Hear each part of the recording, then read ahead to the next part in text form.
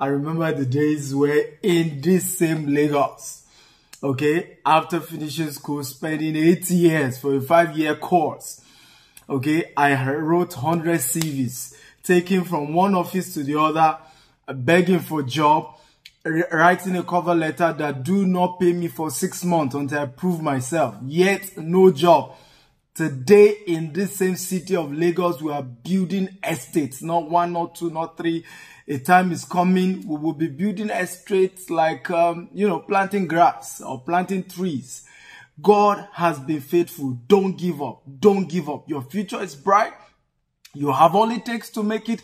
Do not give up. Everybody else has the right to give up on you, but you dare not give up. You dare not give up on yourself. You dare not give up on yourself. You will make it. You have all it takes to make it. You just may have to humble yourself. You may have to start with those ridiculous things. That job you don't like, you may have to volunteer. You may have to start at whatever level. But remember, don't miss it. You have a glorious future and nothing can change that. Joseph was in the prison, but yet he was interpreting dreams for people. He saw himself as a giver, even though a prisoner. Listen to me. Stop looking around what is not working. Stop. Focus on what is working. Focus on what is on your inside. Convince yourself you have more than what you're seeing around you.